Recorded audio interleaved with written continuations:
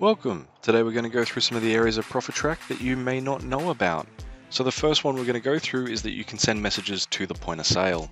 So to do that in Profit Track, click on the Tools tab, then POS lanes.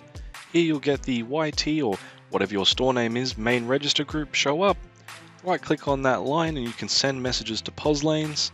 And you can either choose to do this now or later. I'm going to do this now and go, please confirm specials are activated and add. And what you'll notice on our POS, straight away we get this little icon here flashing where it's come up saying it's effective now and my message. At this point I can confirm the message and off it goes. And that would happen to all the registers. If you double click on this you can see all the registers it's currently communicating to. For me that's the YT POS, which is the one you can see in the background there. And there we go.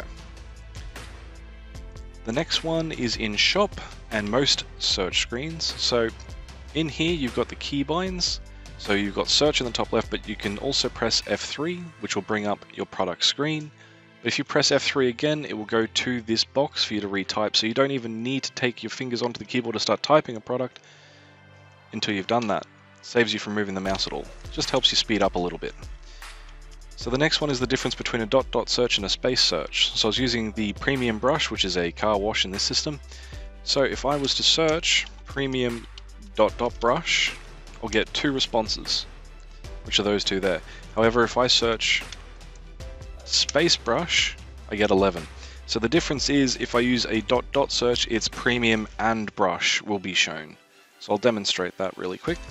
So all of these, or the 2 of these, have premium and brush in their name. However, when I do a space search like this, it will show me anything with premium or brush in its name. So we got donut premium there. And we have things like the spa brush here. So that's an and or. So dot for and, space for or. And the last one we're going to go through is EJViewer. So EJViewer is a transactional view. So if we go comms, EJViewer, search. I'm going to search just everything from today. I will show you this screen in a second though. So here you can see all the transactions that I did.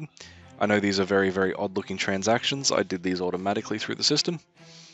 But if I double click on any of these, it'll give me a breakdown of all the products that were scanned, and it will also show me how it was cached. Now if I cancel this and go back to this screen, I can refine my search. So at the moment it's just going, give me the sale details on everything today, on any clerk and any register. I've only got 1 clerk, I've only got 1 register, so for me that's very limited. In any case, if I have a specific PLU that I'm trying to look for, I can type it in there. If I'm going through all the tenders done instead, I can go, okay, show me all the FPOS tenders done by X clerk on X register, and you can start breaking it down if you need to find specific things on a shift. This will also show you functions. So this will show you if there's any cancels, error corrects, no sales, end days, end shifts, and for the fuel sites that watch this, this will also cover your meter readings, dips, so on, so on. Now this screen by default only holds 90 days worth of data. If you've changed your purge settings, that could be more or less, but by default 90 days. Now in here you can open any of these and print, and it will print the receipt, and that will print to a full page receipt. So if you liked what you saw, don't forget to like and subscribe. If you like the keyboard that you saw me using in the background, which was the new keyboard for the point of sale, please give our professional services team a call, and I'll see you next time.